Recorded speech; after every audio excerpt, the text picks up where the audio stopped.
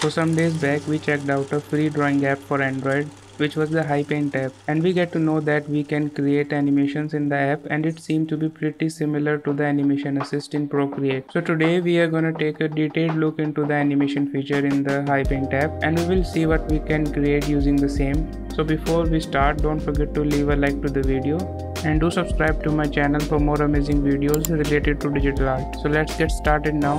First we will try to learn the animation feature in the app by creating a simple jumping ball animation. In this way we will get the basic understanding of the animation.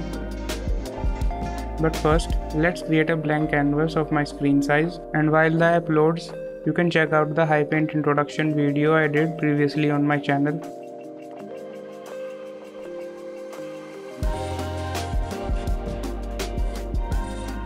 So now we are in the app. Let's turn on the animation feature. So here are the frames of your animation, which are basically your layers. Right now we only have a single frame, but we can create as many as we want. So our animation will have a ball falling on the ground, and the speed of the ball keeps on increasing until it hits the surface, and the ball stretches as it goes down and immediately squeezes as it hits the ground. So let's draw our first frame containing a ball on the top. Tap on the plus icon to add a new frame, and this will be the last frame of the animation containing the ball squeezed on the ground. So these are the two main or extreme frames of our animation, and now we will add the in-between frames between these two frames. So now what I'll do is I'll basically duplicate the first frame, and I'll change its position and shape using the transform tool like this. So you are seeing these previous frames with the lowered opacity, that is called the onion skin in animation, and you can control its opacity from here. Now I'll draw the remaining frames.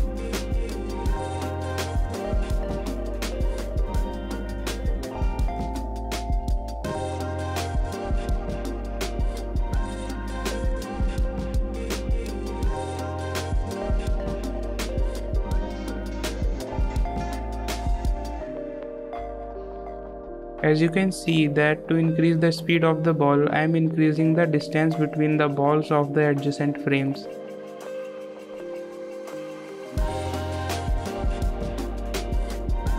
Now all frames are drawn, so let's play and see how our animation turns out. So the ball is going down and the speed is also increasing, but it instantly goes up after hitting the ground. That is because we have selected the loop animation option. So let's change it to ping pong, and the ball now goes back and forth just like we wanted. We can also change the speed of the animation. Currently it's running at 10 frames per second, but we can change it to 24 or 60 frames per second.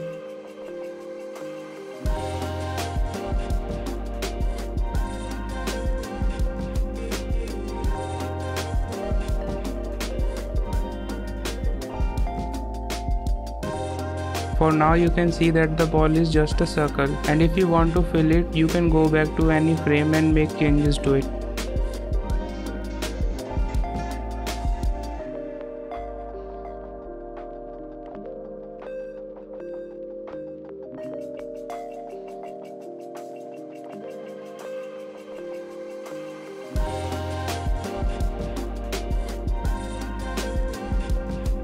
So that is the final jumping ball animation, and if you want to export it, you can from here. You can only export the animation as a GIF file or GIF file. You can see the exported file in your gallery app. That would be great if they have the option to export it as an MP4 video, but this is all you got right now. So that was just a basic animation to get us started, but now let's make something more complex and beautiful. So here is an illustration of a beach, and we are going to animate the sea waves going back and forth from the top left side of the screen. So let's create the animation. And I want this starfish and the palm leaves always visible in the animation, so I'll make the starfish layer as the background and the palm leaves layer as the foreground of the animation, and we will draw the waves frames in between these two frames. So the waves initially come very fast, but it gradually decreases the speed and then slowly go back. Now let's draw the frames.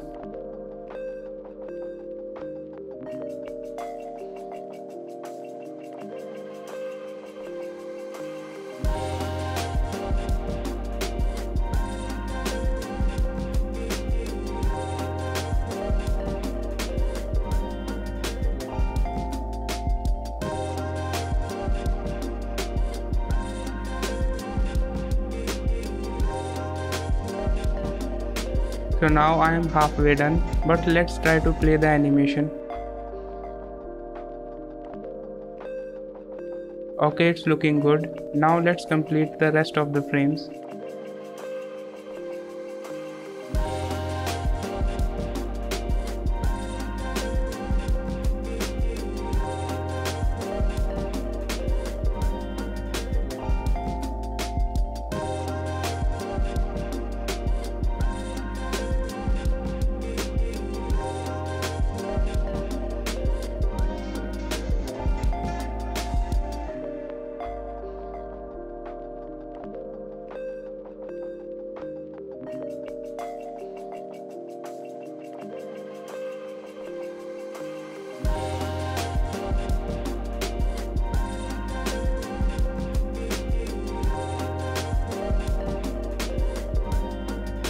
Now all frames are done, but I want to add some more details to the waves, so let's do it.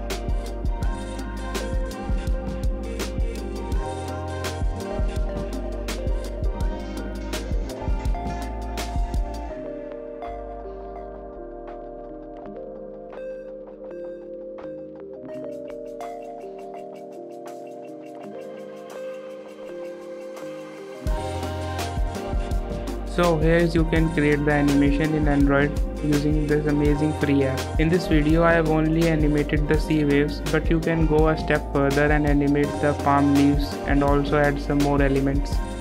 Okay, hit the like button if you learned something in this video, and subscribe if you haven't already and want me to make more videos like this, and also press the join button to support the channel. See you guys in the next video.